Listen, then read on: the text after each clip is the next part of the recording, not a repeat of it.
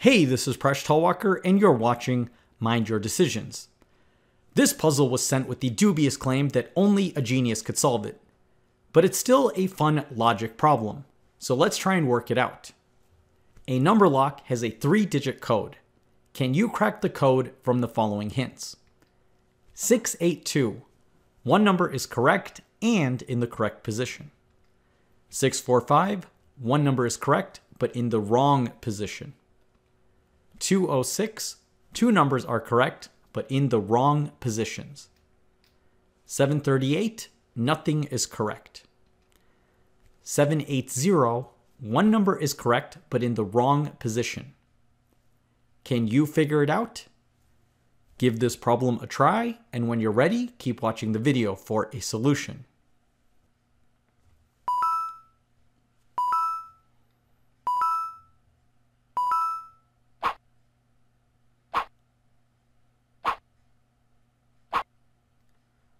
So how can we figure this problem out?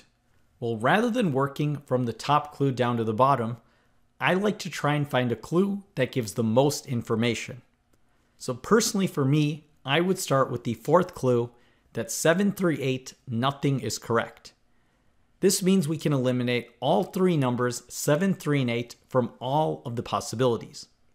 So when we look at all of the other numbers, we know that wherever we see an 8 or a 7 or a 3, we can say that cannot be the correct number. So now let's just start working from the first clue. We know that one number is correct and in the correct position, but 8 is not a correct number. This means either 2 is correct or 6 is correct. But they're both not correct, otherwise we'd have two correct numbers. Now let's combine this information with the second clue that 645, one number is correct but in the wrong position. If 6 was in the correct position in 682, it would also be in the correct position in 645. So 6 cannot be correct, and that means 2 is correct and correctly positioned in 682. So we've eliminated 6 as a possible number, and 2 has to be correct and in the third spot. Now, from the second clue, we know that 6 is not a correct number, and we know one number is correct.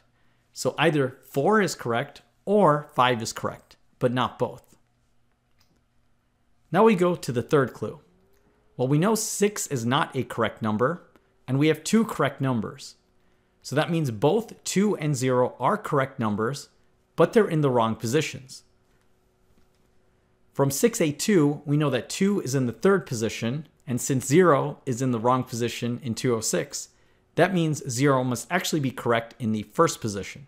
So the code has to look something like 0 blank 2. So how do we get that final third number? Well, let's take a look at this clue again. The code is either 042 or 052. If the code was 042, then 645 would have a number in the correct position, but it does not. Therefore, the code must be 052, and that's the correct answer.